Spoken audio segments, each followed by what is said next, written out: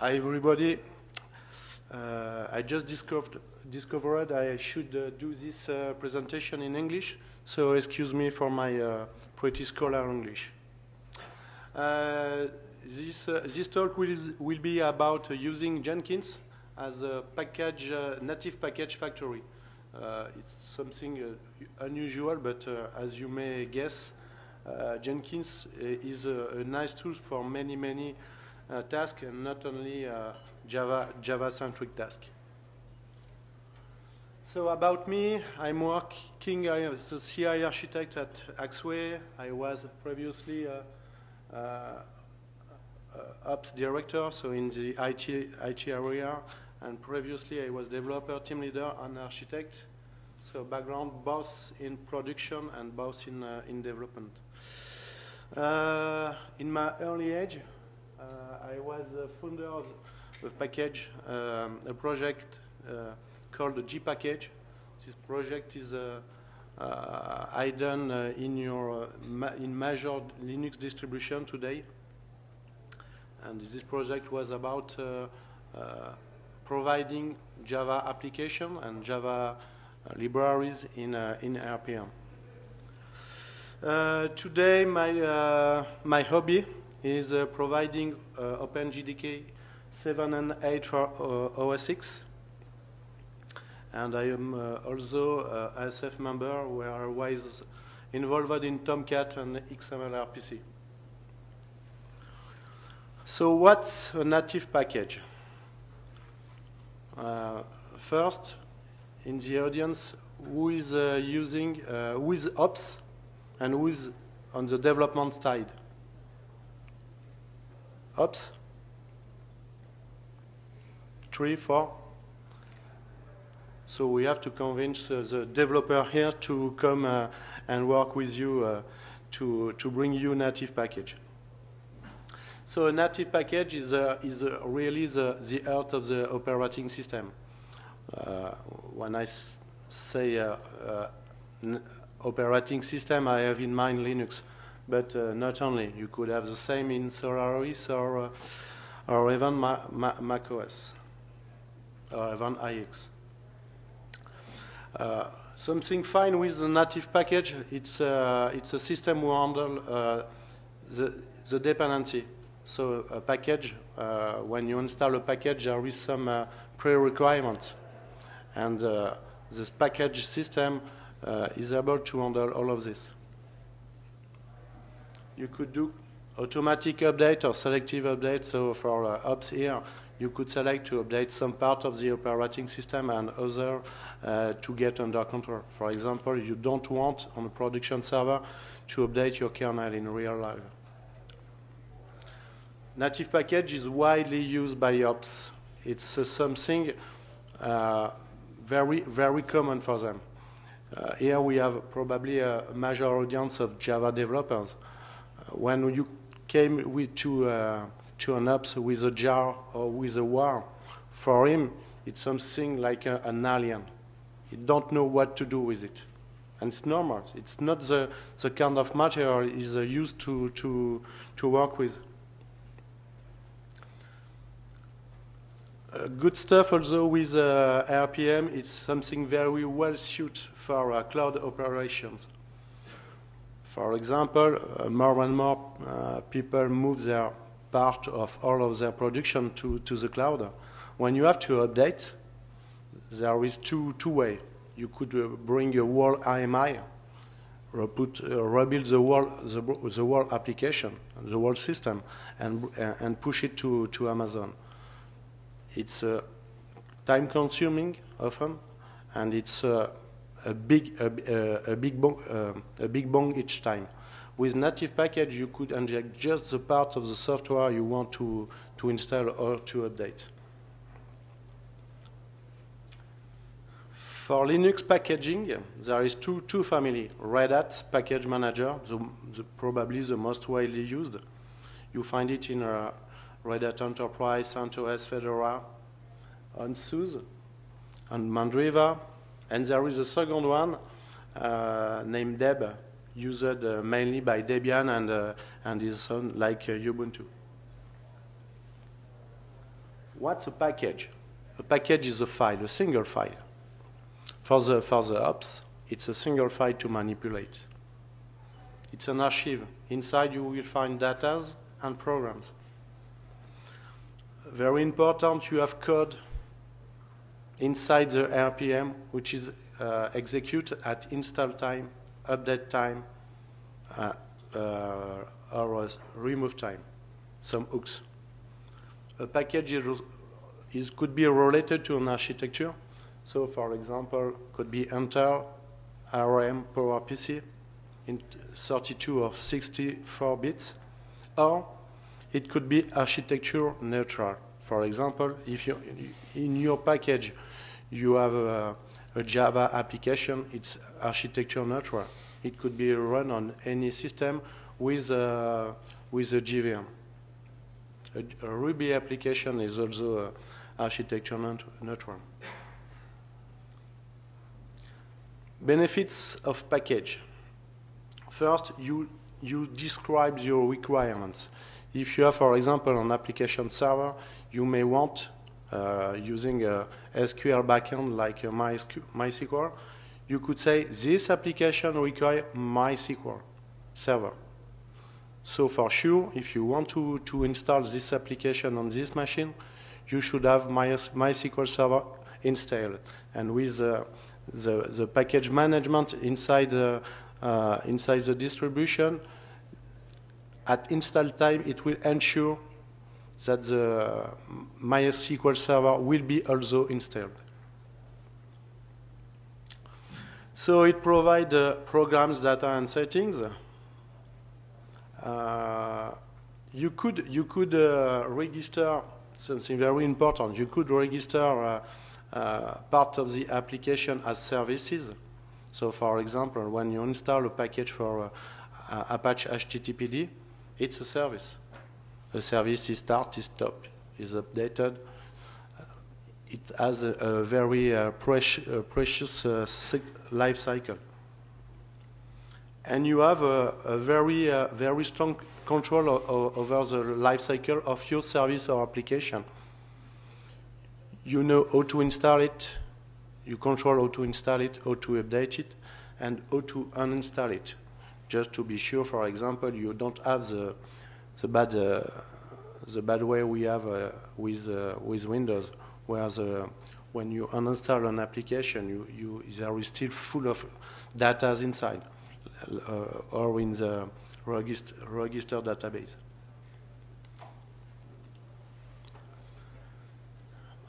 Native package and Maven are very similar.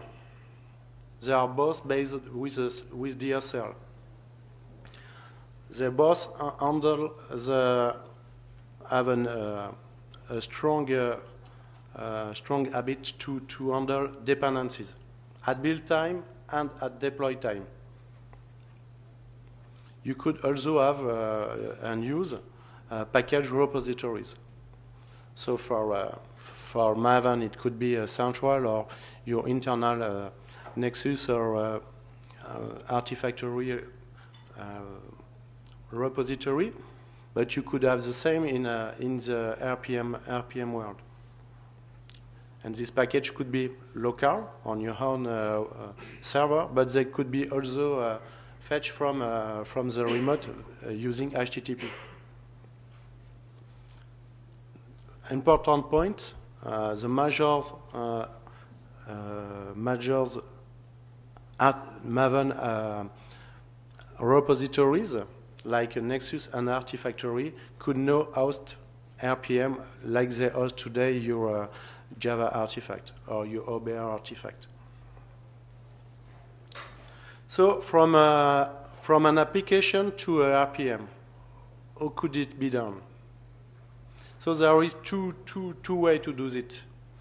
Usually the OS vendors, and especially the Debian vendors, take the source, rebuild them, and then package them into the package. It's a way largely enforced by Debian guys, for example. But in your enterprise, in day-to-day, you don't have to do this. What you could do is to take the binaries already stored in Artifactory or Nexus. It will avoid you to duplicate the process and save time. But for sure, it will it will make your delivery process much more secure. You know your jar WAR has been tested before being deployed on Artifactory. There is no need to rebuild it. Just grab them from your repository. So, RPM, what is it? From a developer or a packager point of view. It's a set of source where all is described in a single file named the spec file. In this spec file, you describe the sources attached, the architecture to be used, the build requirements, the deploy requirements, the build phase, the assembly phase, and the content location and rights. It's all of this in a single file. If you take a look, if there is a Debian users here, there is a similar approach, but with much more files. So using Jenkins as a package manager, what we know about Jenkins? Jenkins, in fact, is a perfect job scheduler, locally and remotely. So what we have? A Jenkins master. This master could fetch content from RCM, Subversion, Git, and so on. Prepare the build environment and trigger builds on slaves. And we know Jenkins is very strong to manage slaves on Unix, all the Unix, and even Windows. A Jenkins slave, what could it be? For example, if you want to package a product for a large set of platform, you could define one slave by target platform. Say, I have a product, I want to be sure it will be built for Red Hat Enterprise 7, Red Hat Enterprise 6, SUSE 11. You just have to set some slave on each of these distributions. One slave by target, so with the correct OS and the correct architecture. So you will be confident in the OS. RPM is very standard, but there could be some little difference between the way major vendor bring it to the end customer. With this approach, you are sure your build, in fact your assembly, will be certified to works on this platform. And then, when the slave has finished his assembly or build, it will deploy it on a dedicated RPM repository. What I will show you now is what we do at Axway. So in Axway, we have a specific need for our own CI. So I'm working the CI. We have many using many Jenkins and so on, and we had the need to master and to handle many systems for our customers who are QA teams or developer teams. And we have in our target list 2 versions of CentOS. So version 5, version 6 in 32 and 64 bits. Also, we have OpenSUSE 11.1 in 32 and 64 bits, and SUSE Enterprise 11 in 64 bits. So, for the build part, we have this target. For the distributor, we just use a single and basic HTTPD server. And this distributor hosts the package repository for all of these distributions. Visually, it is done like this. So it's a very small machine, and we use for this VirtualBox. So a single machine hosts the build agent for all of the target platform. And then, when the slave has finished his assembly, So the kind of hardware very cheap. So the builder take control of slave via SSH using SSH private key. It trigger builds jobs on after SCM change, and it trigger jobs on all of the VMs via matrix plugin. I will show you this in the demonstration later. For the slave, he build a package on a known OS and architecture, and then he sends the build package on the distributor using SCP. All of this is very, very simple. We don't use sophisticated tool or expensive tool. It's everything. You could have a cheap hardware and a cheap distribution. You could use it. And the distributor side, a tree-index repository using cron. So all of this is very, very simple. How it works in depth. When Jenkins detects a change in the SCM, it triggers a build on all the slaves. If you see the picture, you will see all the slaves are triggered. So, as I described previously, all of these slaves are hosted on a single machine using VirtualBox. So we don't make the choice to do the build in parallel, what we could do, but to do all of them one by one. On VirtualBox, the limitation of CPU is not so good. So we say, okay, just do job for OS 1, OS 2, OS 3, and so on. When the build is finished, agents push their binaries using SCP. The repositories are then indexed by cron. So RPM repositories use their own internal way to index the stuff. It's usually very quick, and we use a simple cron job. And now, all the packages are available for everybody inside Axwell. It could be a server, it could be a developer platform. If you want to, for example, install on his box a Jenkins, there is already a package for this.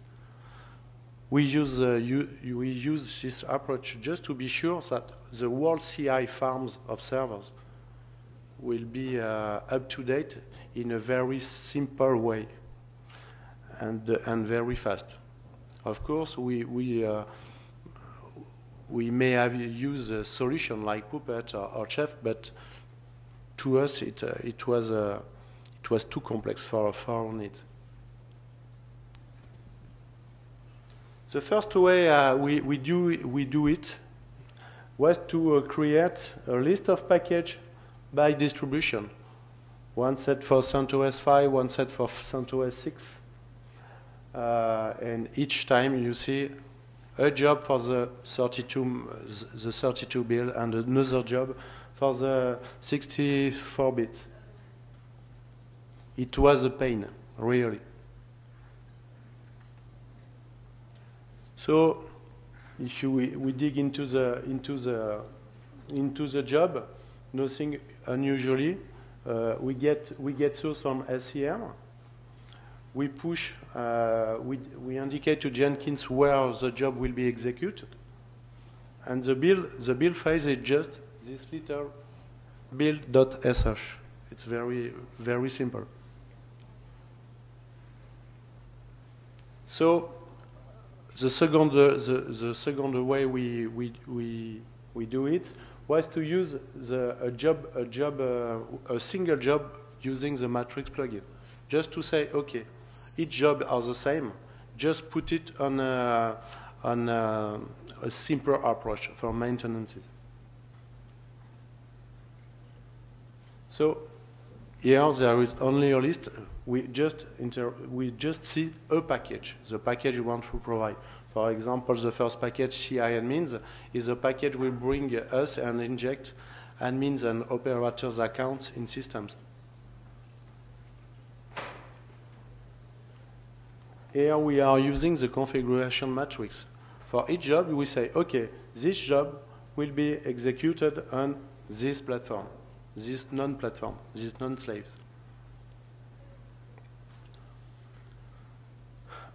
At this time, if you did not notice, I didn't check the run each configuration sequentially. It's what we are doing now because of the lack of isolation, CPU isolation in VirtualBox. If you launch 7 jobs on the same machine, hosting 7 VM using VirtualBox, it's a nightmare. And it's usually counter-performant. So we prefer bring all the power on one instance. It's much more performant. So before I get into the demonstration, there is some tricks for the CentOS and Red Hat Enterprise way. There is one repository to be built by architecture. So if you have 32 and 64 bits, you should host 2 repositories and to push the content on the 2 repositories. So even a native package, which could work on 32 and 64 bits, should be duplicated on the both repositories. So here we have one slave by architecture for native, and use one slave builder by Arch even for no Arch package, just to be sure the stuff will be brought up to the correct repository. For SUSE and OpenSUSE, there is a different approach. SUSE uses by distribution a common repository, and this repository is split into 3 parts. One part native 32 bits, one part 64 bits, and one part for the no-Arch. And it's perfect for us who manipulate mainly Java application. So we use one slave by architecture when there is need to build a native application. In the previous example, I'll show only Java application, but there is native application also. But you could use to produce your no-Arch package a 32 builder or 44 builder. It's either. Let me show you how it works in depth.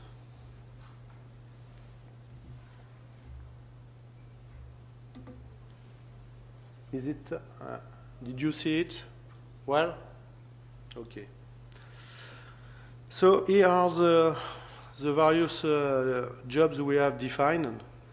So if you take a look, we even build our own JVM. Something very important. We don't want to be dependent on the way Sun, Oracle, IBM, or even for the JUC is bundled and provided on the distribution. We grab the native, the binary JVM and repackage it to fit our needs. Let's take an example, a working example, I hope. So we have many tools here. Let's say there is something we change in Jenkins. For example, for each release of Jenkins, we update the nominal version in the SCM, and the builds are provided automatically. So, for example, that's what happened yesterday. Yes, yesterday. So yesterday, Jenkins, the latest version of Jenkins was released. We updated it in the SCM, and it was built automatically. let's dig into the configuration. So here we have two RCM, one for the description of the project, and another one for the build for the build tools, and especially for the tools to send the contents to the RCM, to the repository. So we use SCM SVN update. We check for the SCM about each 5 minutes, and here we define the nodes. Not here, where the build will be started. So as soon as Jenkins detects a change in RCM, it will start the job sequentially on all of these builds, all of this builder. So if, for example, when CentOS 7 will be out, we'll add new builder here, and we will build the package for these two new OS. And if we see, the system is very simple: a build and then a deploy. And for the deploy, we specify the distribution server, the application, the package build, the source, and the destination, the kind of architecture. So in this case, no hash, and the release version. Let's see if it works. It should work. So I trigger a build manually just to see how it works. It works the build process on the first slave.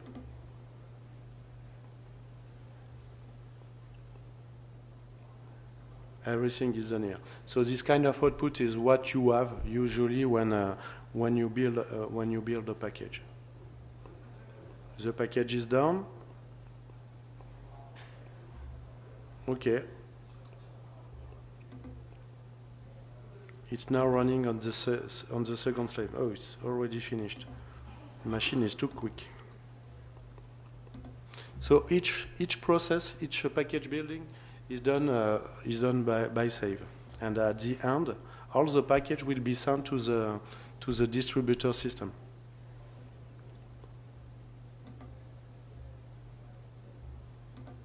Which one is running?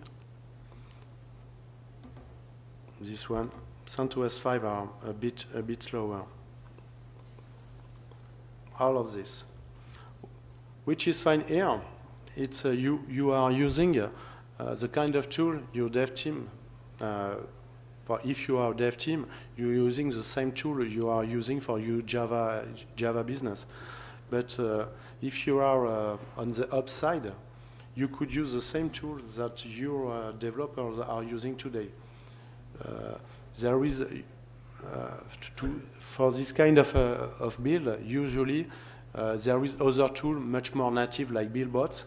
But if you have problem with them, you can't, as an ops, ask to your dev team, say, hey, there is something wrong. Well, could you help me? Say, hey, it's nice, but you are using your own build tool. I'm using mine.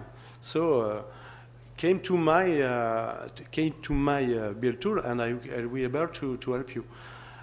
Important here, this approach is a good approach if you want to push inside your company the DevOps approach. Say, we are using the same tool. We don't have the same business, but we are using the same tool. And here, with the sourcing on the SCM, so the corporate SCM, and using the same build engine, you could say, hey, Dev, let's Kim, I will show you how to do a package. And if the dev say, oh, it's easy, and it's useful for me, maybe he will include this package, so this approach or delivery in his own build process. So that's all. It's finished. It was fast. Why it was fast? Primarily because we don't rebuild from source. We just take the binary tarball from the Jenkins site, unzip it, untar it, and rearrange it with our own common layout. If I take a look of the layout,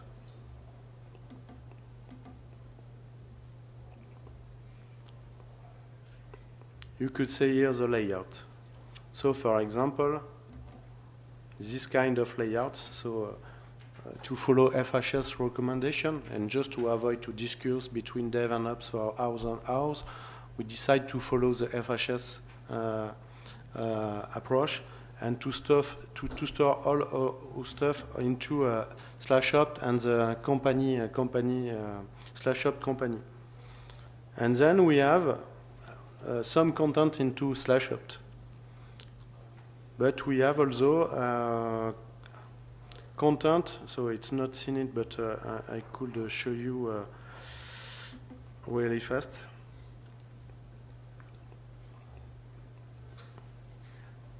We have content in /opt, so it's for the data. Usually this directory is owned by root, so without access. And working data or data library owned by the service account. So in this case, it will be CI Jenkins. So we have two locations, two very different locations. One for the code and one for the data. For the data, it's much more secure, protected only to have root access. So for just good habits of security. Important to notice, we put all the configuration outside the many files we have usually. For example, usually it works.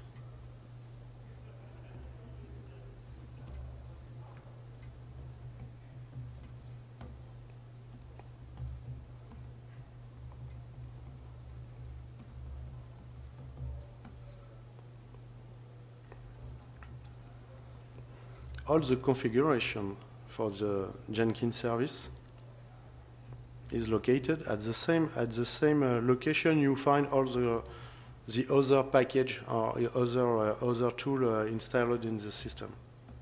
It's here, and everything here has. It's clear for people in the back of the larger, yes, larger. Mm-hmm.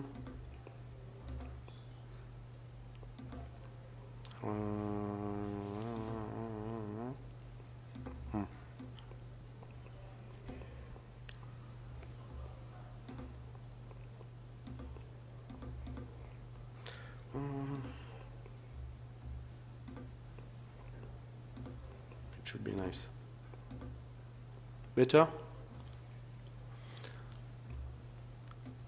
All the application settings are in the single file. Why? Because if you want to please your ops, please avoid to spray information in so many files. So what we have here, and this is one of the interests of the native package approach, is to say, okay, I put all the configuration information in single file with a single format. Usually ops are not very happy with XML, you may have noticed. And we have a sort of pre-bootstrap before starting the application. We say, okay, I'll take this value and I will inject in the relative file, for example, server.xml or Catalina.properties. And everything here is defined here. Even the JVM configuration. And this is a nice way to do it. So if you have performance issues or if you want to increase, you just say, okay, ops, please update, raise the JVM from 2 GB to 3 GB, for example. And it will know how to do it and where to do it. Also very important when a nice point with the package. This file, when this file has been updated by a sysadmin, has been updated on the system, if you update the package system will take care of this and say, oh, this file has been modified, and the modified file is the more important. I put the new file, but with a new suffix. So you have to handle the potential change by hand. Just to be sure, at update time, you won't drop all your ops job. And it will be, in this case, very, very unhappy. I was an ops, and I was very, very unhappy when guys change things like this. Did you have questions? Recommendations? Are you tired? Hungry? In English then. In your team, who's responsible for writing the spec file? For the spec file? Yeah. It's an interesting story. I'm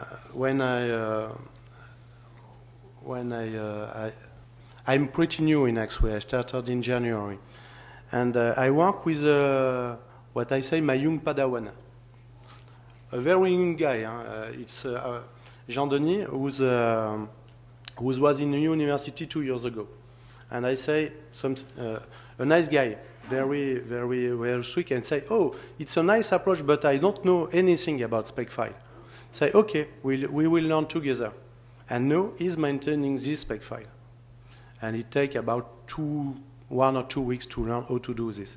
So with a good tutor, say, okay, you have a case where you want to embed an application in Tomcat, this is the way to do it. You want to handle a set of user accounts, it is where we will do this. We will do it like this. And now he's handle all of this stuff by himself. A young guy, nice guy, but young. Now, I was saying that because we do that in my company, doing native packages, and you talked about DevOps approach, and the good thing we try to put in place is the operational guy and the dev guy work together to actually not write the spec file, but the Debian equivalent. In a DevOps approach, so it's not the case. I may wish you to see us tomorrow at Devox. We will have a show in the university about this, and we will discuss about the RPM package. But usually, it should be due by boss. So, for example, we worked yesterday with the dev guy of the team, the dev guy, and we discuss many interesting points. Say, hey, how do you, where are defined the login password? And I bring him the first part of the initial spec, and he updated it in 1 hour, less. Pierre-Antoine, 1 hour. So, but the interesting point is that ops and devs guys discuss about real point. Where how could I push configuration on the outside the application in a common location? You have ports. You have to set the JVM. You have to define the ports. You have to define for example, even the SQL engine. All of this is discussed between the ops and the dev guys. So I say, as a bootstrap, it could be done by ops guys, but it will be better to do it with the dev guys, even if they discuss about change or update in the spec file. But if the devs take full control of the spec file, it's better for the ops guy. Say, okay, I learn them what I want and how to do it. Now they handle it, and it will entering the full continuous integration, and in this case, continuous deployment step. It will be part of their of their delivery engagement. Yeah, I agree. That's what we do. Developers have to deliver the packages and the way of packaging them, but in agreement with the operational team. That's a good approach.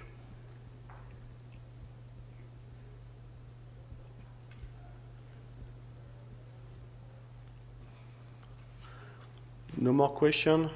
Do you want to do package with Jenkins to ease your life? No, not your life, but maybe your ops life. It will be very happy to operate your development this way. Okay, so thank you for all, and have a nice time. I guess it's lunchtime. Thank you.